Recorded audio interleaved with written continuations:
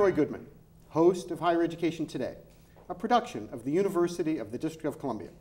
Welcome back to the education program that connects you to contemporary issues, people, and institutions involved in the world of higher education. Today, we'll be talking about education and music in South Africa. The Honorable Ebrahim Rasool is the ambassador of South Africa to the United States. He is a former premier of the Western Cape who earned his diploma in education from the University of Cape Town. Ambassador Rasool and I first met 20 years ago at the University of the Western Cape in Belleville. Vusi Mahlasela is a singer-songwriter from the Mamelodi Township in South Africa. Known as The Voice, his CDs include Guiding Star and Say Africa. He performed at the World Cup kickoff concert in Soweto and appeared in the film Amandla, A Revolution in Four-Part Harmony. Welcome to both of you. Thanks very much. Well, thanks again for coming on. Mr. Ambassador, if we could start with you, maybe you could say a word or two, if you wouldn't mind, about an overview of the South African education system. Look, I think to understand the skills crisis, the unemployability of so many of our youth today, and the terrible unemployment figure of almost 30% in South Africa that we have today, it goes right back to that education crisis. If you were a young black student growing up in Soweto, Mamelodi, or wherever, you would not have had the chance for a decent education based on maths, science, even music, for that matter. And if you were to then understand that that was not what blacks were prepared for, then it should take about 2 or 3 generations simply to get the first product literate in maths and science and a range of other hard subjects that prepares them for the world that we're in today. That's the crisis of education. Apartheid was more than separating people. It was about dispossessing people, both of physical assets like land, but also the intellectual assets that could make them compete in the world as it is unfolding today. Well, would you mind saying a word or two about your background as a kid in terms of your education? And Vusi, maybe if you could speak also to what your life was like as a young person, that might be helpful to an American audience. I think that I was probably a lot more fortunate than many other people because I fitted into an in-between category called colored in South Africa who had access to maths, who could push the envelope and get standard grade maths and science. But if they really applied themselves, they could push it even further and get a decent education out of it. I was also the product of parents who decided that they would rather remain poor, but every additional bit of money should go to getting their children to break the cycle of poverty and get into a university.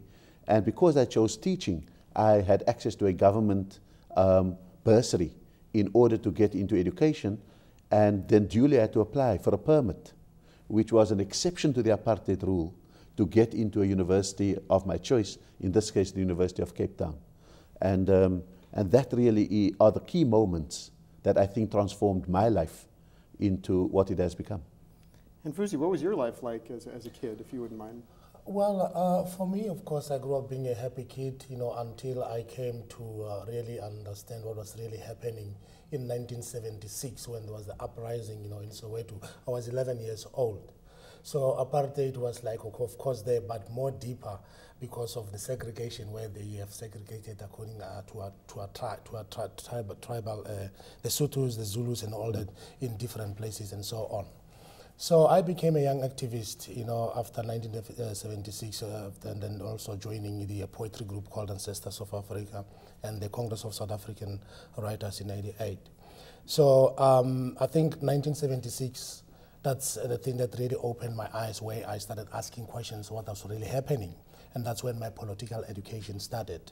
And since from then, I joined the youth organizations under the African National Congress. And then, of course, it was really difficult. Yes, I was going to school, love education, but sometimes it was even difficult to understand, why you were going to school, as the ambassador was explaining that things that or the subjects that we were taking, whatever, they were not prepared that this is what you have to take so that in future you should be this person. And yeah, through that activism and all that, I became quite a lot of in trouble with the police. And all the time I had to go to the police station before going to school to sign. I register, and then at school I must sign, and then after school sign off and go back to the police station and sign. And then when I have to go out of Mamelodi Township, maybe with my parents or whatever, to go somewhere, I have to go and ask permission. My parents had to come with me. They even forced me to go to church every Sunday. And that was really too much for me, And that gave me more wings, to really, be active, in the struggle and so on. And were you using your music abilities early on, or how early did you start using your music to advance the cause? Well, I performed quite a lot on political platforms, and then I got also support from one man who was loved by the people of Mamelodi. We called him the people's doctor, the late Dr. Fabian Ruberu, together with his wife, who was assassinated by the forces of the state in the 80s. He is the man who was a mentor and also gave my political education as well. And and as I said, I performed quite a lot on political platforms until I joined the Congress of South African Writers in '88, where I met people like Jabulon Ndebele, Nadine Kodima, who was more like a mother to me, who supported me, in quite a lot of things. So, yeah. Well, I found your music to be powerful. I find your music to be powerful, but also really deep in very profound ways. Like at the opening scene of Amandla, I never really understood the significance of that song until I actually saw the movie. Okay. Yeah, I think the subject matter counts, in song to really put the message forward, to really what you want to say, to people. But also, for me, my country, to give hope to our people so that they should not despair, just to, hang on. And I think we did just that. Besides, getting the support, of the radio play and so on. So our music was quite really supported and had quite a lot when we were performing in political rallies and cultural, platforms, book launches and so on. And I think, Vusi Mahlasela's music, it's just something that really people, at home, they are really happy with what I'm doing because of I'm highlighting what was really happening, during the time when there was quite a lot of turmoil under apartheid. But not only just politics as well, there are other subjects that are really dear to us, as people, that we need to honor each other as people and move forward. But Vusi is being very modest about the role of his music. It wasn't an adornment at your political rallies. When your education system fails you, when the whole apartheid edifice is based on denigrating blacks and elevating whites, you've got to find a new well of wisdom, a new well of resolve, reserves of hope, something that connects the pride of your past with the hopefulness of the future. And that's what an entire generation of musicians like Vusi Mahlasela did for us in South Africa. That's what a whole series of writers like Njabulo Ndebele did for us. That's what a whole series of poets like Sandile Dikeni and many others did for us. They roused us, not because they were rebel rousers, but they could teach us that where we came from was a place of pride. Where we are is a test ground, and where we are going to is the New Jerusalem. And that's what the music, the poetry, the culture did in the absence of the formal education. And that's the dynamism of the music that we hear today, that when the formal education system fails, then it is to the poets and the musicians that you look for your guidance. And that's what we did. That's what made South Africa the so-called miracle that the world applauds. Yeah, and that's also today, especially for the youth, back home, a little bit of concern for me because the youth need to understand that the freedom or the rights that they're enjoying today, they didn't just come by. People fought for and died for. And they need some kind of a cultural revolution as well. And we are there, to provide that. Yeah. Well, do you think people born after 1994 have the same appreciation for the state of emergency, for instance, that people born in the 60s do? I must say that I have a daughter born in 1991 and a son born in 1999. We've given them names that speak to both their heritages in the kind of Islamic world and the African world. And so my daughter's name is Tahrir, which means to be free, and Tandeka. And my son's name is Tanwir, which means the new light, and Sinetemba, we have hope. But I've made them watch Amandla because I want them to understand the history of the struggle, not in lecture form, but in musical form. Because that's what Amandla does. It tells and chronicles our history through the evolution of the music, the more militant songs that emerged, the more militant poetry, the hopeful ones in the time of despair, and the mournful ones at a time of tragedy. And Amandla captures that. And so it's really a battle to keep your children not only informed about the struggle, but rooted in a culture. Because anyone can pick up MTV and Hollywood and understand that to be global culture. But I think ours is so rich that it would be criminal to lose it. Well, I think that's right. And what I thought was really interesting about the spirit that you both are talking about is last night.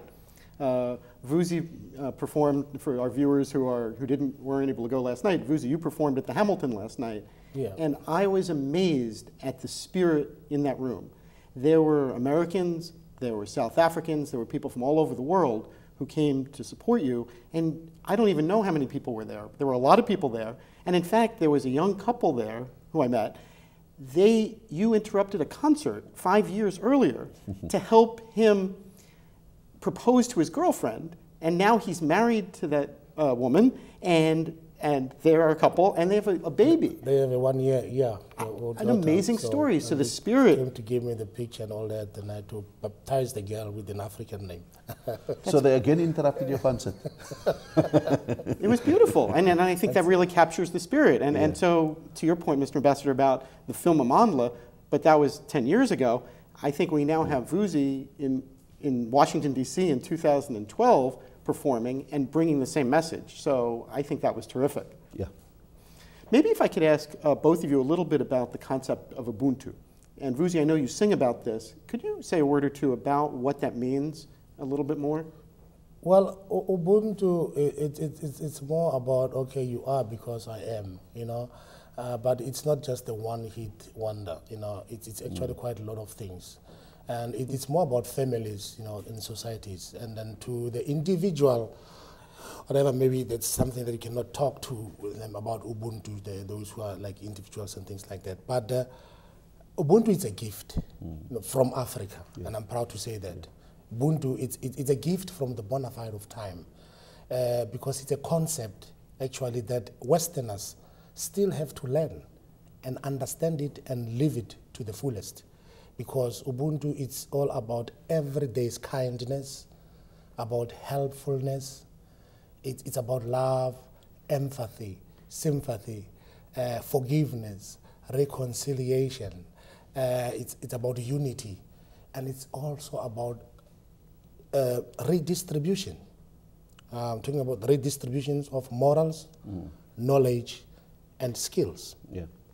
Because the world right now, it's evolving, you know. I'm thinking in Africa, we used to like have everything, whatever, but now because of droughts and things like that, people here, some of them have the knowledge, you know, to can come and help Africa to tell us, oh, you can plant these, you know, seeds and everything so that because of the drought, and then you can, you know, have food by this way, whatever. So those skills and everything, whatever, we need to come together and honor each other and help, you know, to live. So Ubuntu is just actually the law for all of us to live with it. And if you really want to enjoy, to live in this world, you have to be human, and Ubuntu is for you. You know, what Vusi does in spreading the message of Ubuntu through culture and music, as ambassador, we adopt the diplomacy of Ubuntu.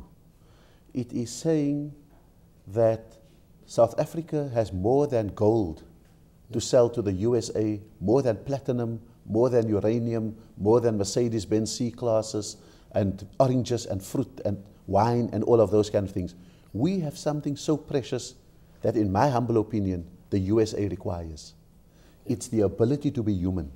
It's the ability to recognize the human, the divine, and the spiritual in the other.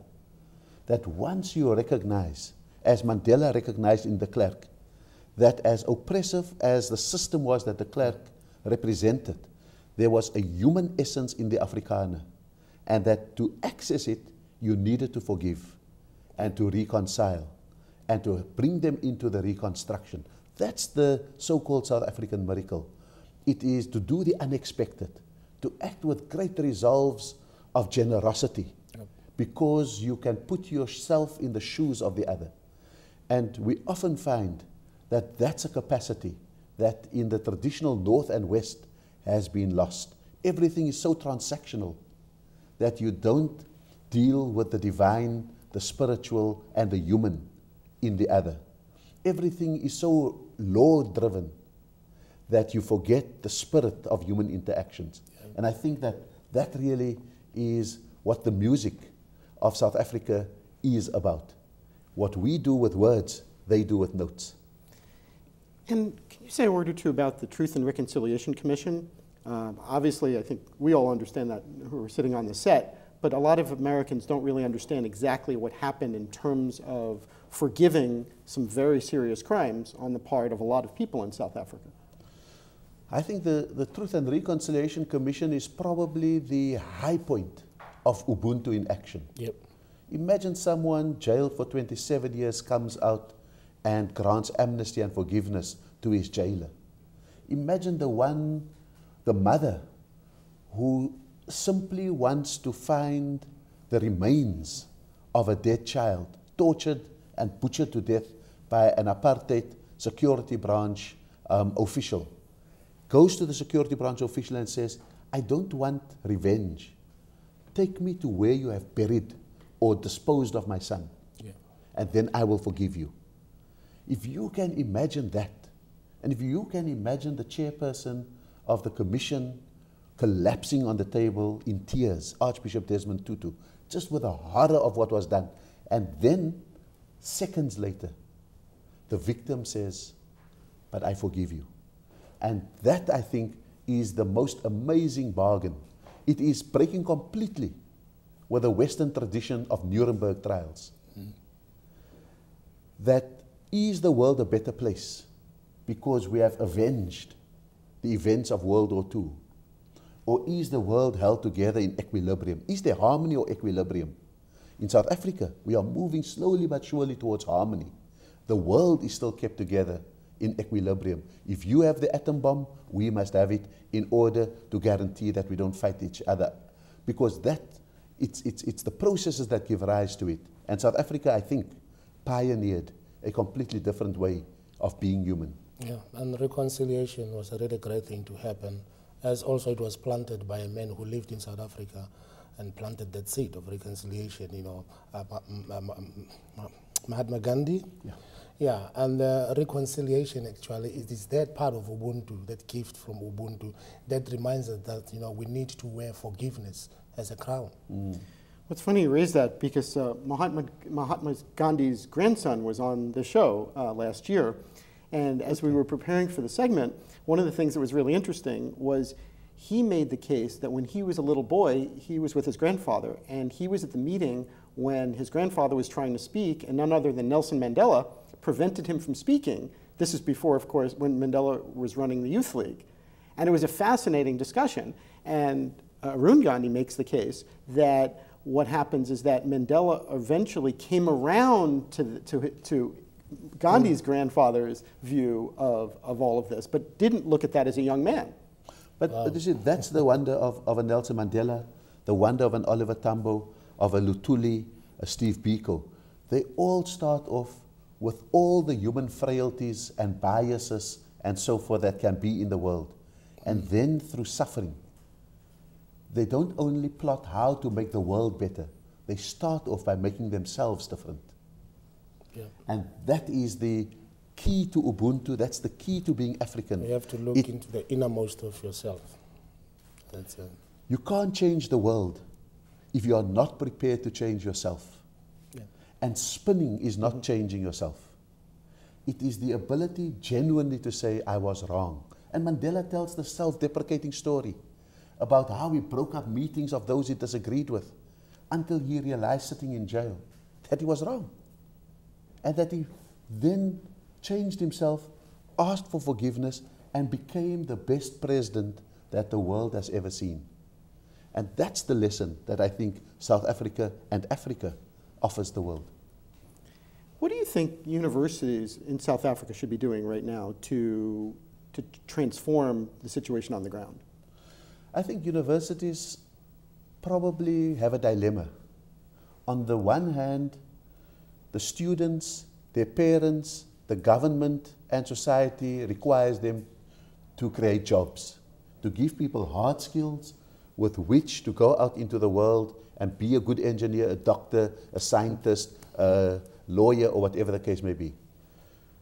We have learned the values of humanities, of the arts, because we want rounded, good human beings rooted in the philosophy and wisdom of Ubuntu. And so how do you balance the hard skills that the university must deliver with the soft skills to be human? Because an engineer without Ubuntu is not going to build bridges that will make life flow, will connect people and be safe for people. The same with doctors. You can have the best medical brain, but if you don't have empathy, you lose something. And so in South Africa, the debate about universities is about how to balance the two. Fair enough. And speaking of balance, I think we're going to say a quick goodbye to you, Vusi, for half a second, because I know you have agreed to sing a song for us today. So we're going to say thank you very much for coming on the show today. And what song do you think you would like to sing today? Well, I'll sing the song that also touches, that the subject of Ubuntu, and then also maybe for that I also just like to mention that as everybody loves education, all that. I wanted also to be in college or university. I wanted to become a doctor or a preacher, a priest. But somebody told me that, but you are doing it because you are preaching with your music and you're also healing with your music. And I'm very much thankful that this country, because of the extension of the people with what we do when we come here and then give this motivational speech and everything, whatever, through my activism and the music, the University of Michigan honored me by giving me the Martin Luther King, Cesar Chivas, Rosa Parks visiting professorship award this January. And I'm very much thankful for that. Well, you deserve it. Congratulations. Thank so we're going to let you set up for the guitar. And Mr. Ambassador, I've got one quick question for you. So thank you, Vusi. And Mr. Ambassador, the only question I wanted to ask you was the issue of your favorite musicians. And I realize I don't want to embarrass you in front of Vusi. Your second favorite musician in South Africa. No, I must say that I've expressed the great appreciation that I have for Vusi's generation of musicians led by someone like Vusi Mahlasela himself, and I've told you why that is.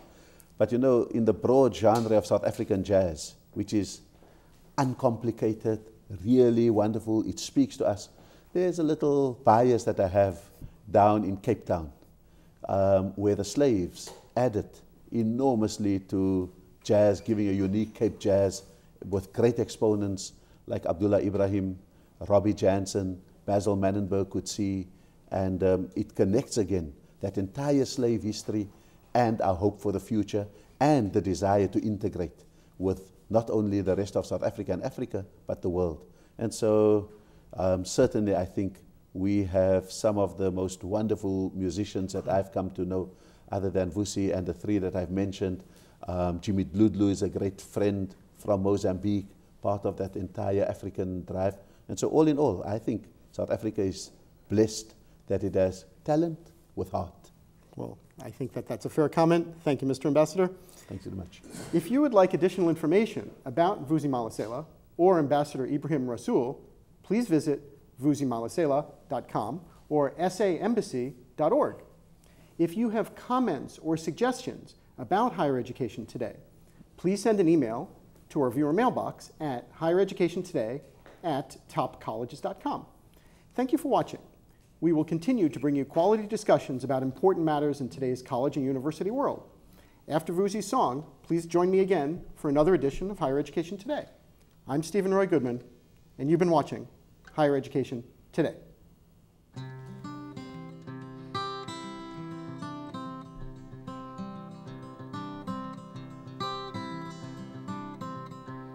We crossed Zimbabwe's border, flew over the dry fields of my homeland, coming into Joburg. The suntan swimming pools and the Soweto shacks, airports and railway stations, stranded with a ruckpack and guitar. The languages and the places change, and the sky has different stars. I may be walking in the streets of a city called London, by the dust on my boots and the rhythm of my feet and my heartbeat say Africa. I may be walking in the streets of a city called Amsterdam, by the dust on my boots and the rhythm of my feet and my heartbeat say Africa. Say Africa, say Africa, say Africa, say Africa.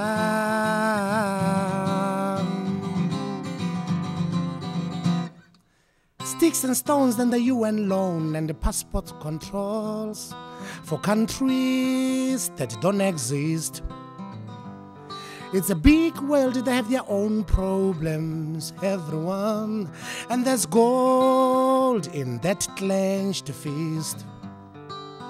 People ask me where I'm from, I say Mamelodi Township, in a city called Tshwane, meaning we are the same. I have a friend who's a great musician and is from Ebayi, near King Williamstown. You know where Steve Biko was born? I have a friend who's a great musician and is from Ebayi, oh yes, near King Williamstown. You know where Steve Biko was born? You might have read or seen a film about Africa.